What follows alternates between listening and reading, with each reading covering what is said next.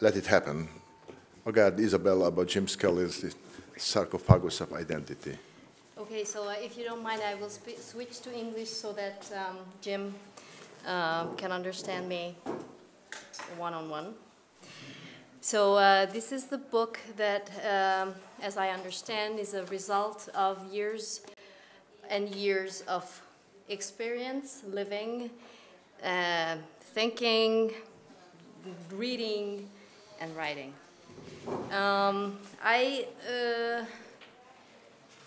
When I was preparing this introduction, I read this for the second time. I read it in an earlier stage, and now I read it again. It's a very interesting book that is highly autobiographical. It's written in the first person singular, most chapters at least, and it's a theoretically dense book of self-exploration. And it's written by a wonderful storyteller. So it's actually woven together from several little stories, and there is one master story in the center of it, which is Jim's experience in the United States Navy, and him ending up being a conscientious objector to the Vietnam War, and then filing a lawsuit against the U.S. Secretary of Defense in San Diego. And I mean, you can read the book in different ways, and you can read it as oh, well, it's a very kind of educated autobiography, like a person who is highly analytical, highly capable of instilling his experiences and elevating those experiences to the level of the theoretical. You could read it as a theoretical account on identity and identities, and using a personal life story or a personal experience to feed into those theories. You can read it as because the chapters are written such where you get the personal story right off from the beginning. The acknowledgements, even those are written in a kind of a chronological order, giving the life events and thanking people that are associated with each and every life stage, place, and life phase that the author was living. So, yeah, it's very interesting the way he weaves in the personal and the theoretical. That I found very innovative in it, and I myself am an oral historian. I like personal stories, but for an oral historian, this is a weird combo when somebody is so analytical and somebody can put his own life under the microscope and take 3 steps back, 5 steps back, and illuminate certain aspects in such a theoretical way. Okay, I would like to talk about 3 things: identity, storytelling, and the individual and the collective. Because, well, I know that Jim is always very critical. He's very critical about paradigms of thought of theoretical schools. He always wants us to question existing paradigms, and in this way, I think this is a community where he feels at home. And so identity, which is in the title, and the title itself is, I think, is very conscious. For James Skelly, identity is something that is negative, I would say, from the book, and you will say if I got it right or not. For me, it's something very negative. It stands for categorization, either done by others and you, the individual, being labeled as something constantly throughout our lives, or on the other side, we are doing it ourselves. We are our own imprisoning agents as well. And in this sense, I don't know what kind of positive connotations we could give the concept of identity. And he says that language and discourse has a socializational force.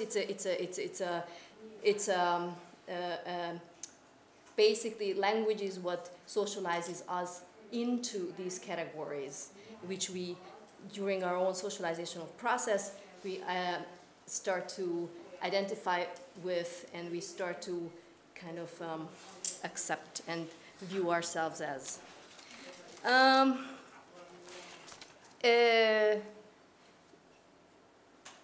He doesn't really do it explicitly, but there is a kind of body of literature that he gets into conversations with. A lot of people would probably read his book as not so much about identity, but more about subjectivity, because identity is more of a psychological construct, it's more of a psychological concept, and identity is usually something that we construct in the negative of something else. So it's in a kind of dichotomy, but subjectivity is mostly viewed as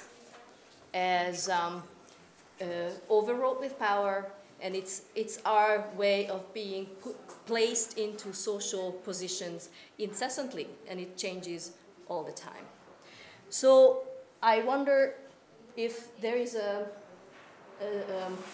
kind of, if you get engaged in this conversation, if you would like to, or if you think it's at the end of the day, it doesn't matter how we call it and what it is, but what matters is who puts you into certain categories and how you get out of them.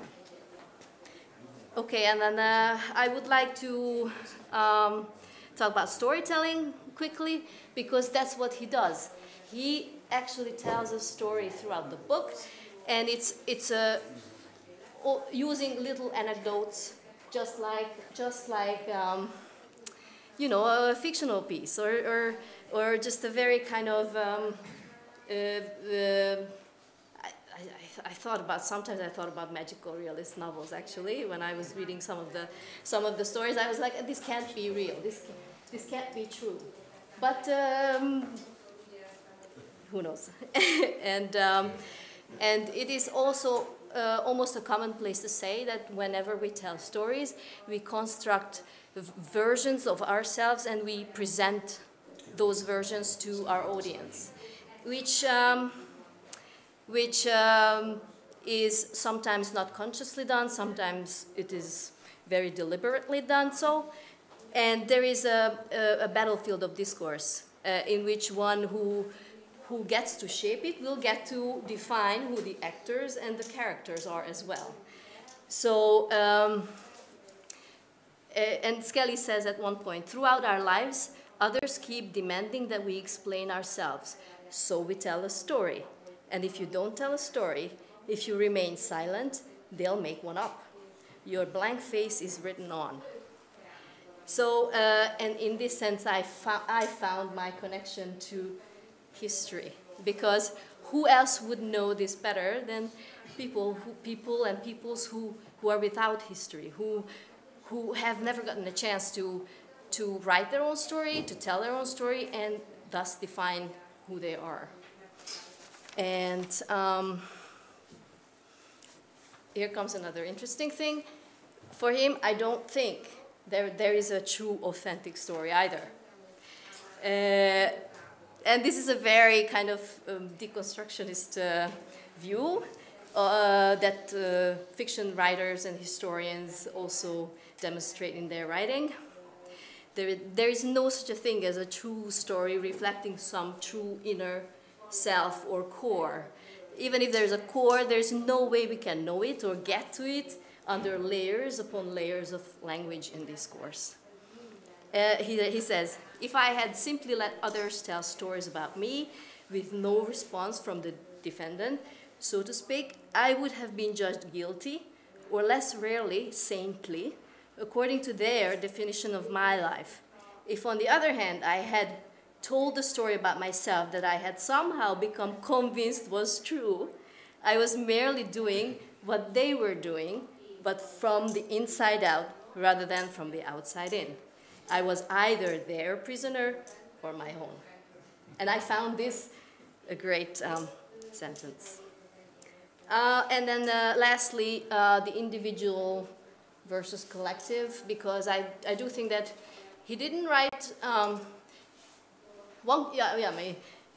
if somebody would read, just like with any autobiography, you could say, oh, he's so self-absorbed, or she's so self-absorbed. But no, I mean, none of these stories are for themselves. He